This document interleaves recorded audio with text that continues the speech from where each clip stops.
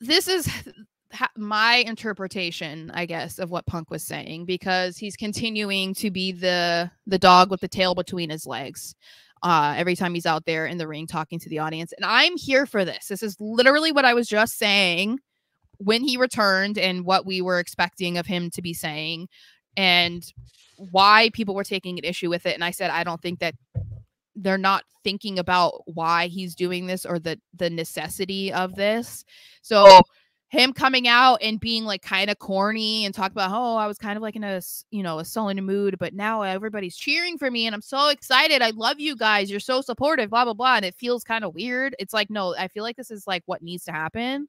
He admitted to feeling uncomfortable tonight, and he was talking about another time where he felt uncomfortable in the past, talking about OVW, blah, blah, blah. And since they're in Cleveland, that is where he walked out of WWE almost 10 years ago. So he talks about how he was talking with Indy Hartwell in the back, and she had told him that she felt betrayed by him when he walked out. And he said that he actually understood that feeling because he felt the same way when Roddy Piper left and went to WCW.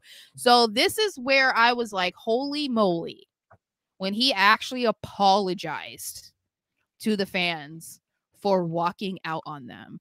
And I think I had just said that we needed to get to this point because people were like, I understand people aren't going to hold grudges because especially with the rise of social media, you get to find out a lot of stuff about what's going on behind the scenes that you wouldn't normally know. So people were a little bit more understanding of why Punk decided to leave 10 years, almost 10 years ago or whatever, as opposed to just being betrayed by him. But at the same time, he still did kind of betray them because he left them without notice. He left professional wrestling for a long time, never really provided an explanation, just kept crapping on the company, and he kind of crapped on the fans for a while. So I feel like this was a huge moment that might kind of go overlooked because of what happened after. But I feel like this was a shocking acknowledgement, I would say. No, this was big. This was a big moment. And this is where I see a different CM Punk right now. This is a grown up CM Punk. I saw this a little bit in AEW, but just with how new AEW is and their locker room and the type of culture it is, whatnot. Punk is beyond that. Like, he was the main dude in WWE, like the face, but not the face. You know, the anti-hero face of WWE. Yeah, it was like John Cena Cena and CM Punk. Yeah, like The Rock, Austin. Like, that was it. So when you go down to AEW, it's a bit of a downgrade, and you're gonna have these problems because you're so used to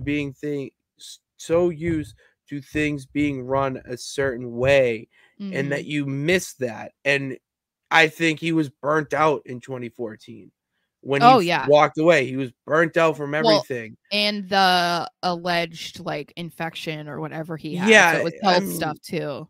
Like, there's a legit like issue there with the company that he had to resolve, whatnot. It's under a new regime now, and we've already seen it happen over the past few months, almost a year now, of Triple H running the show.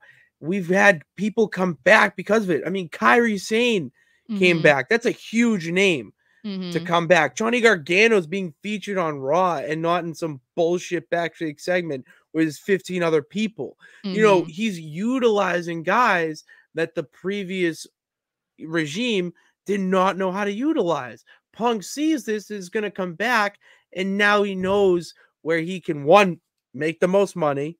He already has his friends. He has his life. He's grown up. He can make his money, do business. I mean, if he's going to do business with the man he hates the most, you can do business. Money is money. Money talks. So I see the CM Punk is a whole different person who's going to want to be the mentor now. And that's why he came back. And it was definitely something discussed between him and Triple H about being a mentor.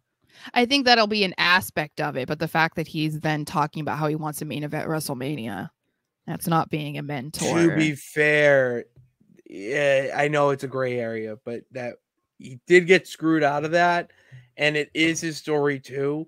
I just would like to see it not happen right now because of a hype train, but if it makes sense, do it. It's my Well, only. I just yeah, no, I'm not trying to get in that conversation. no, I just yeah, mean like yeah, a mentor would take a back seat to that. But that's the thing is like he's not going to be in a full mentor role yet because he still has things that he wants to, you know what I mean? yeah, So exactly. he still wants to main event a WrestleMania because he never got to.